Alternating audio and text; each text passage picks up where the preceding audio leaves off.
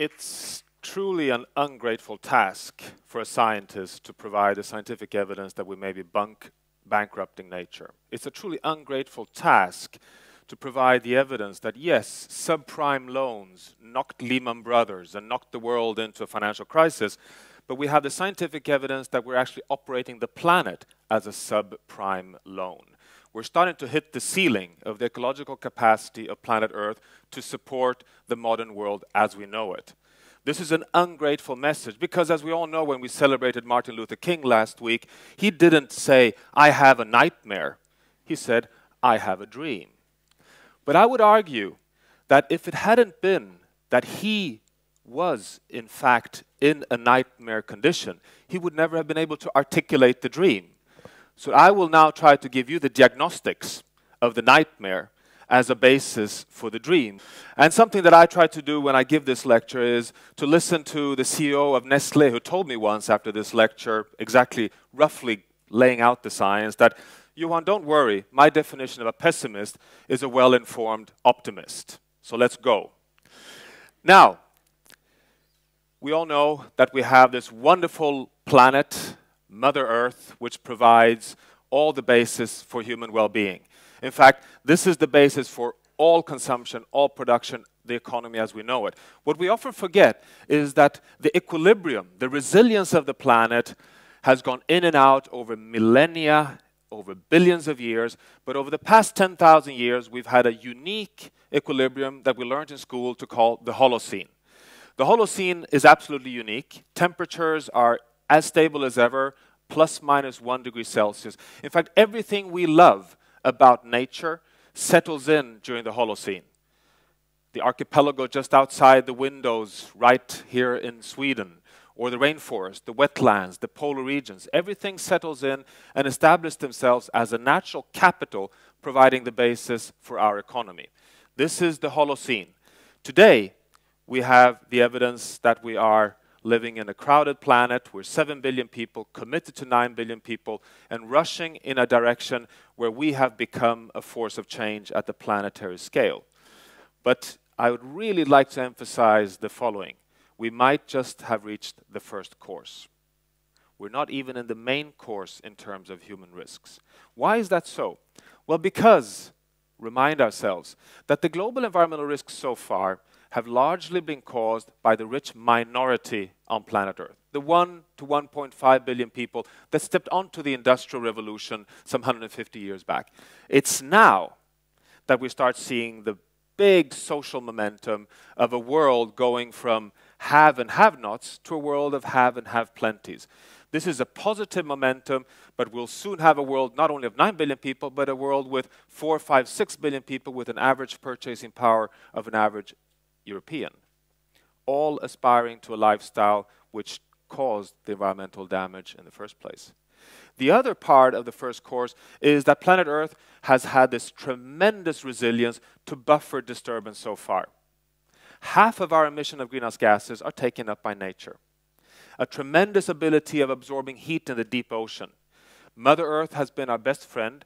It is now for the first time we start seeing invoices being sent back into the economy due to high frequency of shocks such as heat waves, floods, droughts, and a tendency for the first time that Mother Earth might be going from a buffer, being our friend, to a foe. Just one example, that Greenland is now melting so fast that just the color change from a white surface that reflects energy back to space, can you believe it? It's a big cooling mirror. 95% of incoming heat goes back to space. In 2012, during 2 weeks, the entire Greenland ice sheet was melting for the first time in observed history. These 2 weeks, just the color change from an ice surface to a liquid surface meant an absorption of an incredible 300 exajoules of heat. This is more than the annual consumption of energy in the United States. So this is when Mother Earth starts kicking in her feedbacks. So this is the situation we are in right now. We welcome humanity to the Anthropocene, a new geological era where humanity is at the driving seat of change at the planetary scale. This is not a normative stance. This is not a value-based judgment. It's simply fact. We are in the driving seat. So now we need to become, and I should just emphasize that even business today recognizes and welcomes humanity to the Anthropocene. So we must recognize that we all walk this planetary journey together. We've now reached the global phase of development. We simply need to recognize that all nations in the world need to collectively act in a new direction. And this picture here is taken from the Panama Beach in Rio de Janeiro. And the drama is that just 200 meters behind, it looks like this. And it's a reminder of the divisions in the world. So it's not only about walking a transformation together, it's about recognizing that in a world where we're now starting to reach a saturation point, we need to share the remaining ecological space on Earth. Nobody has done that before. How do you do that? How do you do an equity-based sharing of the remaining atmospheric space, the remaining biodiversity, the remaining nitrogen and phosphorus? The drama is also to recognize that the beauty is being rapidly deteriorated. You might think that I've downloaded this picture from The Lord of the Rings. You're just waiting for the orcs to run across this Mordor landscape. In fact, this is Matthias Klum's picture from Borneo, where 75% of rainforest is gone. And we're learning that this is not only an issue for biodiversity, it's an issue because it might collapse the South Asian monsoon, hitting back on the world economy. And we learn for rainforests that they can tip over much, much earlier to savannas when they lose resilience. We know that marine systems have already tipped to a large extent from hard coral systems, rich in biodiversity, delivering to the economy, flipping over to algae-dominated soft coral systems that no longer neither can buffer carbon, but also do not deliver to the economy. The Baltic Sea, dependent on high predators like the sea eagles and the cod, tipping over to the algal bloom, frequently stuck state we are used to today. So resilience matters.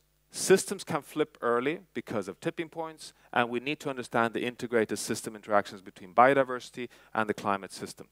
Is this already hitting back? Are we bankrupting nature today? Well, look at the facts. This is Hurricane Sandy that veers in and puts even the financial sector and Wall Street 3 meters underwater. Quite symbolic, isn't it, that the financial sector gets reminded of the global environmental risks that are now occurring at 0.8 degrees warming. We have the tremendous costs if methane continues to be released from thawing permafrost. A $60 trillion price tag if this tipping point would be allowed to occur. The Arab Spring, which of course was a dynamic revolution from socially connected, educated and engaged youth under dictatorial suppression. But also phosphorus prices increasing, oil prices increasing, and a shutdown of large parts of export of food from Russia and Australia due to droughts and forest fires. 12 years of drought in Australia hitting the federal budget. Evidence that Mother Earth is sending invoices back. And also humbly recognizing that nature matters. Just look at this value of pollination in trillions of dollars just to sustain food systems thanks to the pollinating effect. And even times reminding us that without pollinators, modern agriculture will collapse. We had a diplomatic crisis 2 years back when the UK sent clandestine scientists over to Sweden to snatch bumblebee queens because the pollinators had disappeared from UK agriculture. It became a diplomatic crisis between the two nations, sorted out in the end in a diplomatic way, but it's a reminder. So we also need to recognize that it's all about prospering now, where we need to maintain the remaining big biomes from rainforests, wetlands, oceans, the polar regions, to be able to sustain the desired state of planet Earth to support humanity, the Holocene. Therefore, science has developed what we've called the planetary boundary framework. It is an effort of simply answering the question that if we are now in the Anthropocene, if we are now a geological force of change, but we need to maintain the Holocene to support 9 billion people in a prosperous way, what is the safe operating space within which we can have human well-being?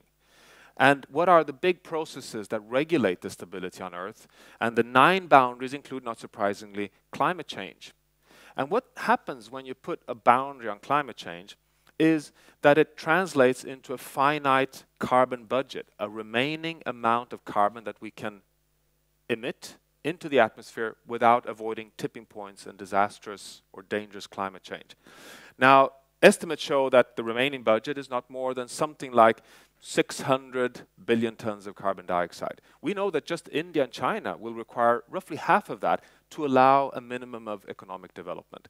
So this shows the way we need to now start sharing a remaining finite budget of carbon. The same applies for phosphorus, which we consider to be a planetary boundary because it can have tremendous effects on tipping points in the ocean. and tipping points in lake systems. So we have to share a remaining amount of phosphorus. Same for nitrogen. Biodiversity, we estimate that we've already come to a danger zone with biodiversity, because when you lose more biodiversity, you risk tipping points in ecosystems, from marine and terrestrial ecosystems, collapse of coral reef systems, collapse of lake systems, for example. But also remember that biodiversity is the genetic treasure that can generate new innovations for economic growth in the future. In area after area, we now have scientific evidence that we need things to add up at the global scale. We cannot allow ourselves to transform all land into agriculture and urban areas, because natural ecosystems have functions that establish the resilience of our societies. We believe, in fact, that we can no longer lose any more biodiversity, because it's becoming too risky. In fact, we have to maintain the 3 remaining rainforest areas just because they regulate the global hydrological cycle, they are the treasures of biodiversity, and they regulate climate. These are fundamental insights that we are living in, not only in a hyper-connected world, we're living in a fully interdependent world. So for a finance minister in Sweden or in Germany, it is of equal importance to deal with your own domestic, national capital, humans, natural and financial capital, as it is to sustain the rainforests in Borneo, because they regulate the stability of the world economy. This is a completely new insight and a completely new situation, this global interdependence. Now, the Planetary Boundary Framework is today increasingly used to try and guide humanity in the Anthropocene. Even the United Nations is considering of now defining global sustainable development goals, which focus, of course, on poverty eradication, of course, on human well-being, but certainly also to define global sustainability criteria, such as planetary boundaries, within which we can have a prosperous future. It builds on 30 years of Earth system science, that we do have limits, biophysical limits, that we need to respect, not because humans are bad, not because we need to protect nature, but for the world to have a chance to develop in a positive way in the future. So what does all this mean then? Well, it means that it's time to reconnect humanity to the biosphere. This sounds, of course, obvious. It sounds simple. But just think of it for a while. We built up a world where the economy is kind of the front engine, and then we do our best to reduce environmental impacts. Now science indicates that we need to reverse this order. We need to have the biosphere as the basis within which the economy can thrive. Science is increasingly showing a lot of evidence that this is what the world actually needs. It's not a new idea, in fact. It's been on the table for a long time, but it's only in the last 10, 15 years we have all the evidence that now is the time to act. And in fact, we have an urgent situation to act. We have recently suggested a framework for this, of how to take the planetary boundary framework and connect it with an economic, social endeavor of both eradicating poverty, securing food security, and allowing for a collaborative effort of world development. We've called this a unified framework for sustainable development in the world. And this is just one example that you see here. Basically, you could say, what are the big goals that humanity universally want to achieve? Well, clearly, food for all, energy for all, water for all, good livelihoods, good governance. And what we're suggesting then is that for each of these goals, let's take water as an example, that you simply need to start by setting what is the sustainable maximum threshold for managing everything that matters for water. So we cannot push the climate system too far. We cannot cut too much forest because it changes water flows. In fact, President Lula da Silva at the time in Brazil, he never supported the climate negotiation efforts of avoiding cutting down rainforests, until the day he recognized that if you cut down the Amazon rainforest, water supply to Sao Paulo would be jeopardized. He then stepped into that negotiation very actively. So setting those targets of non-negotiables, planetary must-haves, and then we can have social targets on water availability. We can use economic incentives and tools of how to then achieve a sustainable use of fresh water. And so we can do for the different boundaries. For climate, it would be quite simple, in fact. The world has agreed to a 2-degree boundary, beyond which we are relatively certain of a very dangerous future for humanity. That translates to a carbon budget. That can then be distributed among the world's countries, and it can be translated to different kind of policy tools in terms of supporting an energy access for all. There's a lot of science to indicate that this would be the pressure also required for innovation and technological breakthroughs. this, of course, needs to be taken down to the ground. And this is some work that we're doing in Ethiopia, just as a reminder that it's not about, again, putting nature here and having humanity by the side. It's about being very smart stewards of every scale of nature. This is a picture of water harvesting to build resilience in small-scale rainfed agriculture in Ethiopia, just showing that in a world where we are having increasing turbulence in terms of water supply, droughts, floods, difficulties with deterioration of ecosystems, we need to be very smart in terms of using ingenuity in terms of building a sustainable future. We show, and many others have done so as well, that we can in fact feed humanity within a safe operating space, but it will require a revolution in how we produce food, from the current unsustainable fossil fuel-based commercial agricultural systems to sustainable and much, much more effective systems, particularly dealing with land, water, and nutrients. But it can be done. That's quite exciting.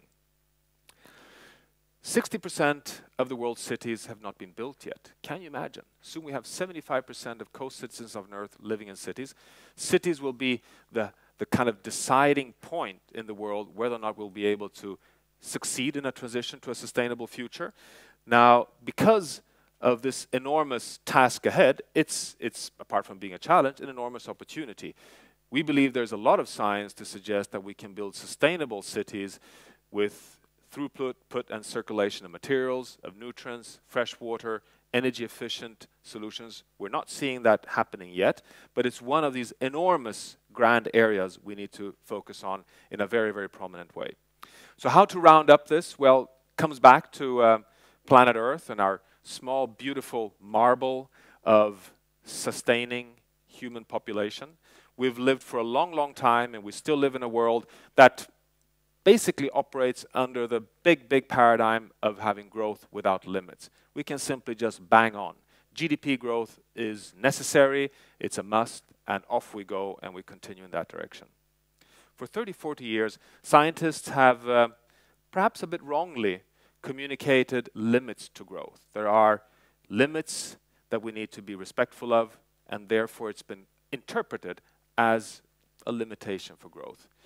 What I've been trying to communicate here is that there is a new paradigm. There's an opportunity to think of growth and prosperity within limits, and that this would be a new paradigm where basically, just as illustrated on this stage, yes, there are boundaries that we have to respect, and we cross those and we will have big risks that would hit back to the economy, bankrupting nature. But there's nothing hindering us to grow within the safe operating space, and this is the enormous opportunity and the new page that many scientists in the world believe needs to be turned today. Thank you very much.